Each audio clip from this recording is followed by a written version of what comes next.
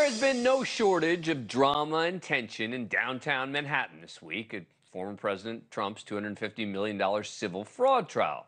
And it's not just Trump bringing the drama.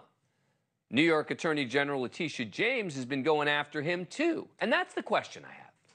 Should a state attorney general who has the power of the government behind her be getting into the mud with Donald Trump or any other defendant? Two of them have been taking jabs at each other all week, which is, of course, expected for Donald Trump. We have a racist attorney general who's a horror show who ran on the basis that she was going to get Trump before she even knew anything about me. She should probably be dismissed also because she's terrible and grossly incompetent. That's Trump being Trump, and the judge has ordered him, for example, not to go after anyone on his staff. But should Attorney General James be publicly responding, going after Trump? Trump's comments were offensive, they were baseless, they were void of any facts and/or any evidence. What they were comments that unfortunately fomented violence, comments that I would describe as race baiting, and comments, unfortunately, that appeals to the bottom of our humanity. Trump's continued attacks on social media clearly getting under Attorney General James's skin. I will not be bullied. And so Mr. Trump is no longer here. The Donald Trump show is over. This was nothing more than a political stunt, a fundraising stop. And now we can continue to go forward with our trial, and we are confident that justice will be served. Unlike the first 3 days, Trump didn't show up to the trial today, but on Truth Social, again, called James racist and incompetent. He also posted a video of her from 2018 when she was actually campaigning for the job. America is an uncharted territory. We are angrier and more deeply divided than we've ever been at any point in our history since the Civil War.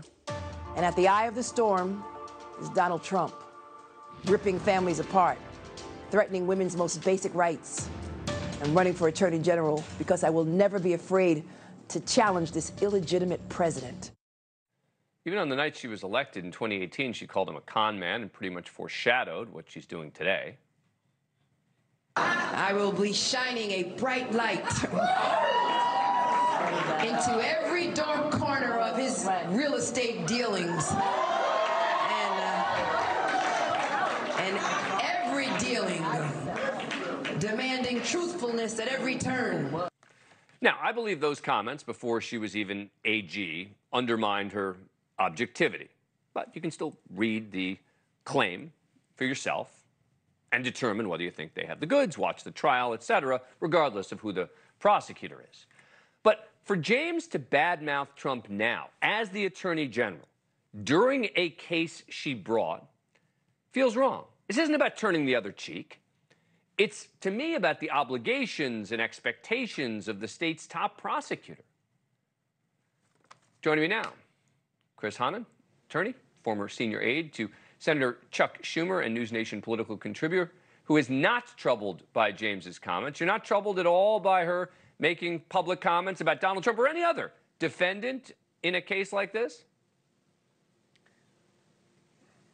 Donald Trump is not any other defendant, and we need to stop playing by the Marcus of Queensberry rules with him, and we need to be responding to his ridiculous behavior and calling it out for the American people to see at every turn.